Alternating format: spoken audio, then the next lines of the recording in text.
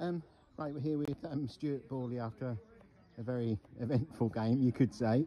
I'm not sure how long you've got, Stuart, before you've got to be home, but talk us through that game.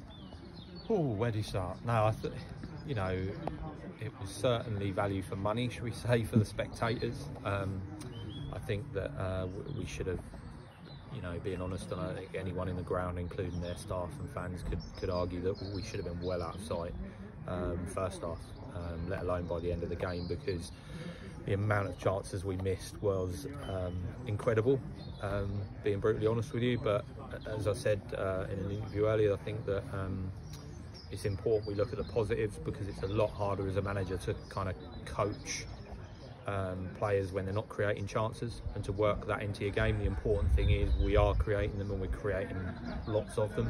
So it's just about having that cool composure like we did for the final 2 goals earlier in the game, to make sure that we are ahead in games rather than trying to chase them all the time, and that's what we need to work on.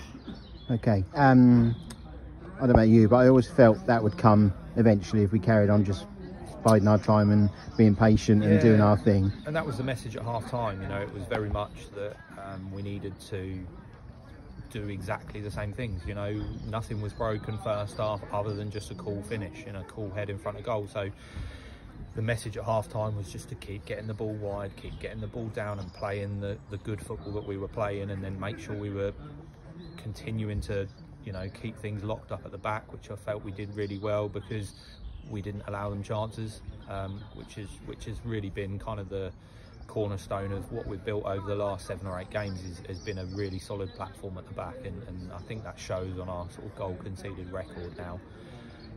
So we built from the back, and the message was to just go and do the same things, but just to have that little bit more quality in the sort of final pass or final cross. Excellent. And then obviously the goals come very late in the end, 88 and 91 I think it was in the end. So yeah, must be delighted at the end. Yeah, we left it late, you know, without a doubt, but as I said, no one could argue that on balance of play we deserved to win that football game, and 2-1 really doesn't do us justice either. So really pleased for Nunny to get a goal, and obviously I think it was Henry scored the second, the winner, although you know, it was bouncing around in the box all over the line out flag that had gone over, and he was running back. Yeah, when so either Henry or Zach, but you know, that's pleasing, and I'm just pleased with the players' character. You know, they're such a together group, and to go and win late on is what really good teams do, and that's what we're starting to become. Okay, excellent.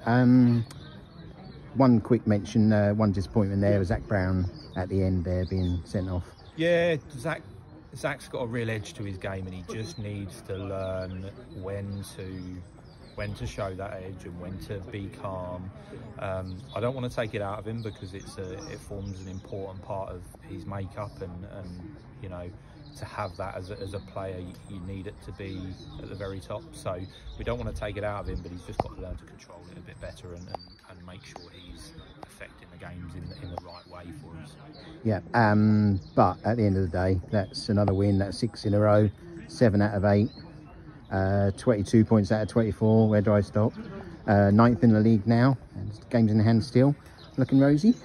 Yeah, it is. You know, we've had a good run of games. You know, we've had teams that are perhaps not right at the sharp end at the moment.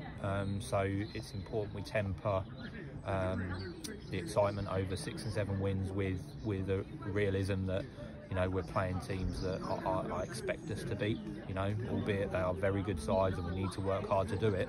But you know, we're now moving into a spell of games where we've got teams coming up that are in and amongst us, and I think over the next 4 or 5 games that will really tell you where we're at as a squad. Yeah, bit of a break from league action now on Tuesday, and the Velocity Trophy away at Cray Valley in South East London. Expect to take a decent team to that one? Yes, you know, I think inevitably there'll be a couple of 3 changes probably, and we will look at giving players some minutes, but it will certainly be a first team squad we take down there, with the addition of the sort of 3 or 4 of the under-23s that have been performing well and pushing. So, you know, it's an opportunity for them to come into the squad and show what they can do, which is, you know, exactly what we want to try and do. Excellent. And then next week away at Hullbridge, back to league action. Yeah, as I said, you know, good teams coming up, teams in and around us. You know, I think they were 10th before today's game, or 9th, or whatever it was. So very much where we are in the league. So again, it will be a really tough game down there.